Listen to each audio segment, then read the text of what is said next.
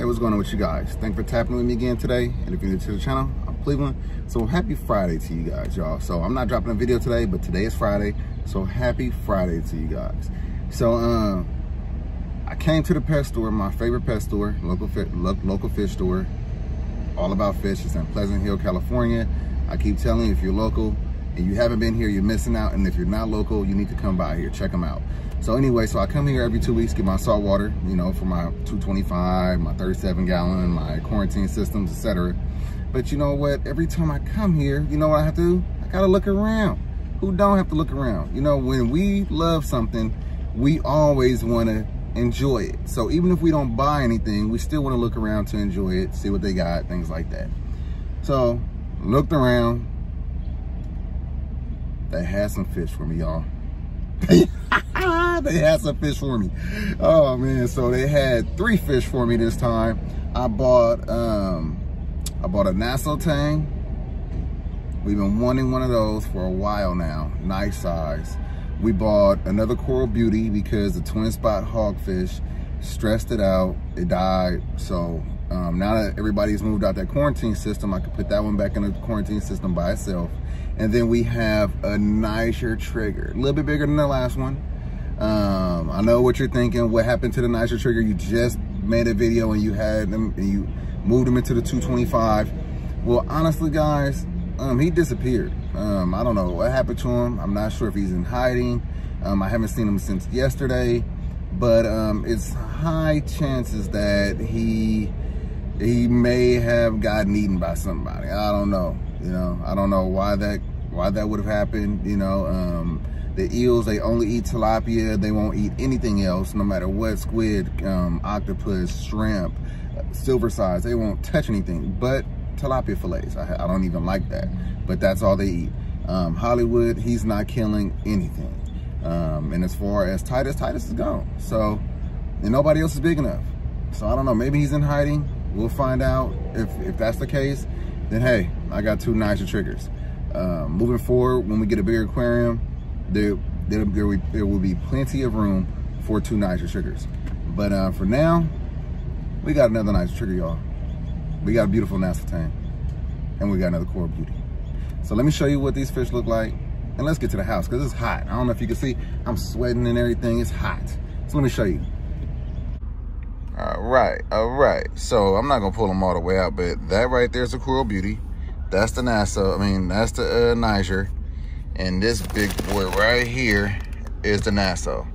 I know you can't really see too good, but it is what it is. Let's get to the house and you have a better look at them. All right, guys. So we are now at the house. Cleaned both of these tanks. This one right here is looking a little cloudy because, like I just said, I cleaned it. This one I cleaned as well. I left the algae on the back wall and also on that wall because I have that big internal filter over there. So anyway, other than that, clean, ready to go. So I told you we had some nice things. Look at this right here. Nassau tang. I'm hesitant to put this in the 20 gallon, but as you see the size of this guy, I cannot fit it inside the 10 gallon. So unfortunately, it will have to go into that 20 gallon right there with Titus. And you know why I don't want to put him in there. Titus is very aggressive. So that's the reason why I don't want to put him in there. Next, we have another coral beauty. This coral beauty is definitely going to go inside the 10 gallon because it's the only one that's going into the 37 gallon. It's peaceful. It should definitely be in the 10 gallon by itself. And I say by itself because we also have this Niger, little spider, but this Niger is going to go into the 225 with the rest of the guys. And they were in the same tank together, this Niger as well as this Nassau tank. So I'm gonna chance it. I'll put them both in the 20 gallon and watch closely, see what Titus does. If he becomes an issue, his big self is going to go into the 10 gallon And then I'm gonna bring out the Coral Beauty and put the Coral Beauty into here with the other two guys, and we'll work it like that. Maybe I should set up another little 20-gallon quarantine tank down there below, but probably won't do that. Anyway, let's get these guys acclimated into quarantine tanks. All right, y'all, so we are done acclimating this Coral Beauty. We got a couple more minutes left on these two guys right here, but we're gonna get this one into this 10-gallon. Look at the colors on that. You see the greens and the blues? So beautiful. Look at that. So beautiful. No wonder they're called the Coral Beauty, y'all. All right, so we got the Coral Beauty into her little 10-gallon quarantine tank.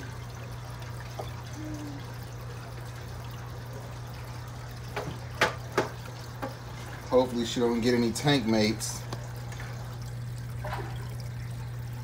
And now, I think, cross your fingers for me, guys, because we're going to need it. This net right here is good for the Niger. Pretty. Mm-hmm.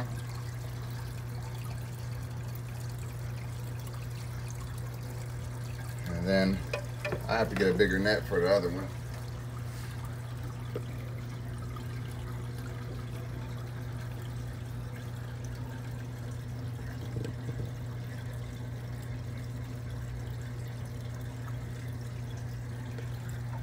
Little guy. And Titus is still up under that filter right there, stressed out. So there's one.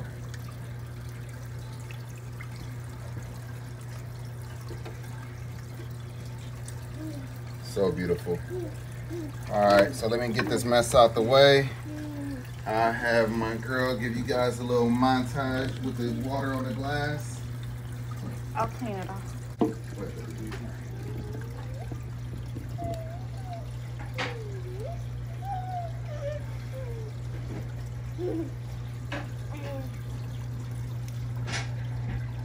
Don't be scared.